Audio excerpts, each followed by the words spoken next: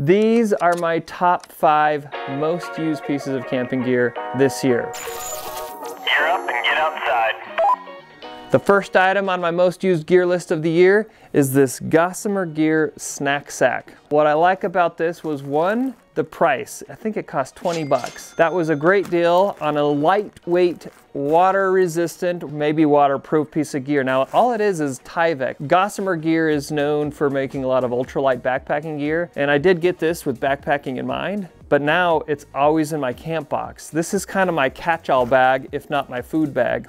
Literally right now, look, it just has a bunch of stuff in it from my recent failed camping trip where I tried to go out on an e-bike and then my battery went dead before I got there. I have literally used this to organize my camping gear more than any other bag I have. I've taken it on hunting trips, backpacking trips, camping trips, family camping trips, car camping trips, day trips. This just is handy for anything. It's not fancy, the features aren't super sophisticated, the closures aren't super sophisticated.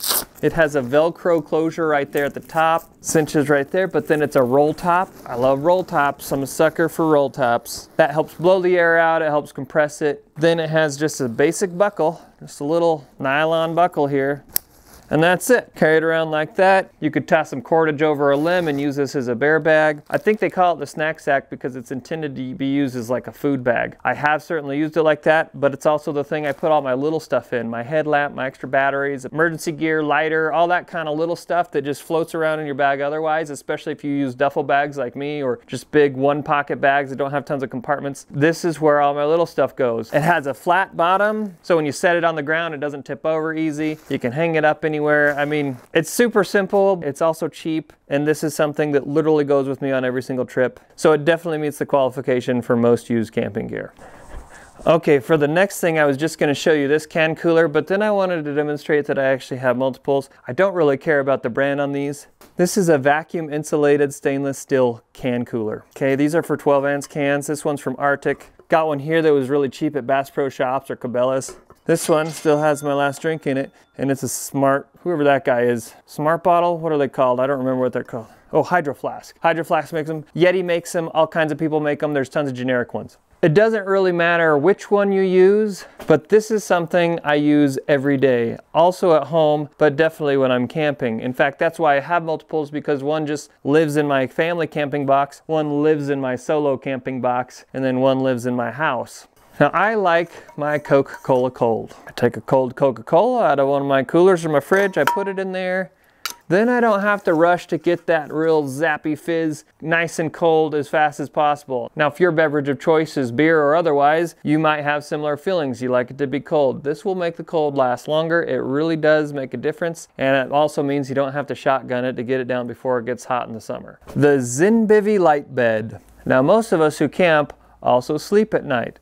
And I like to have something that makes me comfortable to sleep in. Mummy bags are not very comfortable for me. I usually sleep on my stomach or my side, and I like to spread my legs out. Don't like being constricted inside of a mummy bag. So my first attempt to change things up after a mummy bag was one of these kind of classic old Coleman full-size rectangular flannel and cotton sleeping bags. Then I tried a quilt. I've tried a couple of different quilts until I discovered the ZynBivy bed. In one respect, the ZynBivy Light Bed is simply a fancy quilt with some extra features. Indeed, it serves as a quilt. But what's more, it also has this sheet thing. Now this acts sort of like what a sheet would do on your bed at home, except that it has these attachment points for your quilt. You can attach it all the way down if you like, except for down here by the feet, or you can attach it not at all. So if it's really hot, I attach hardly anything. I just lay that quilt over me or kick it off me as needed. But if it's cold, I'll attach everything up, I'll cinch things down, and I'll eliminate all those drafts, which is one of the problems a lot of people have with normal quilts. Now, I know some people dog on these guys for saying, well, it's just like a sleeping bag anymore. I disagree. I love it because it is a hybrid system. It's also a flexible system. If all I want is a quilt, that's all I take. If I want the whole system, like when I go backpacking, I'll take the sheet and the quilt with a pad that fits. Even when I go winter camping or snow camping in one of my big canvas tents, I'm car camping, I have plenty of room for gear and I don't care about weight. This still goes with me because then I sleep in that big rectangular old cotton sleeping bag I've had forever, and I lay this on top. I've done a full review on the ZynBivy bed. In fact, it was one of the first review videos I ever did, so you can go and look at that for more details. Just know that this is pretty lightweight. That's very nice for backpacking. If I recall, it's like 33 ounces, the sheet plus the light bed. This is the 25-degree version, and it's very flexible and versatile. That's why I love it. This one will also come to no surprise to any of you who watched my other videos, because I wear this all the time and I talk about it a lot. And one of the reasons I love it is because it packs into its own pocket and it's so darn small. This is the Decathlon MT100 hooded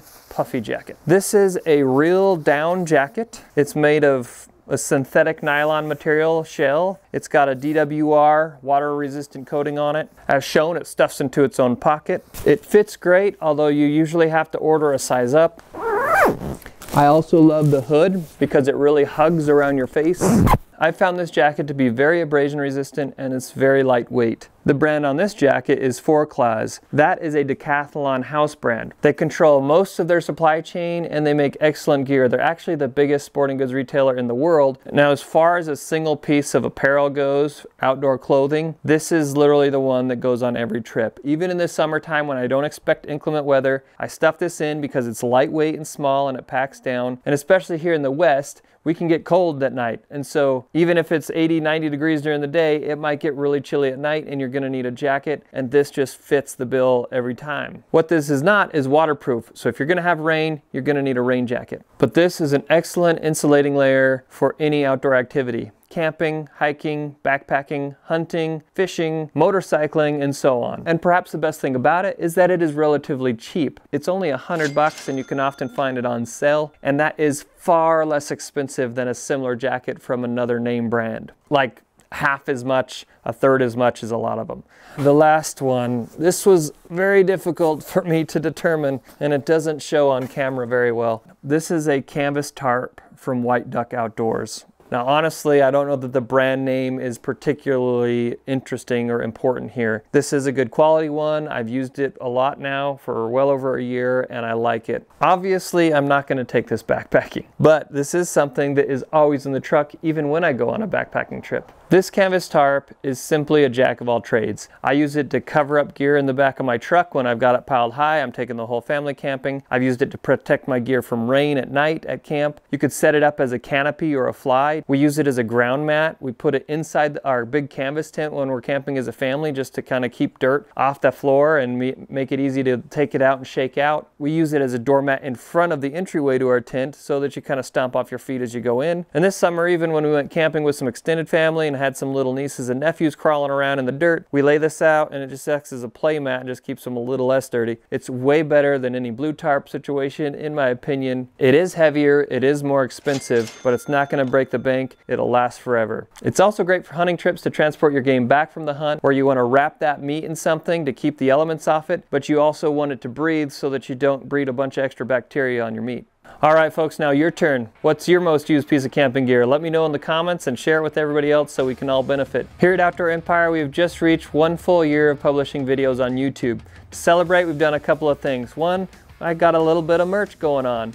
This hat here is an all-black trucker hat. Links below if you're interested in one of those. I also invite you to subscribe to the channel. At Outdoor Empire, we do a whole lot of gear reviews. Next, go watch this video, which is an extended version of some of the most useful camping gear I know. Then, as I like to say, gear up and get outside.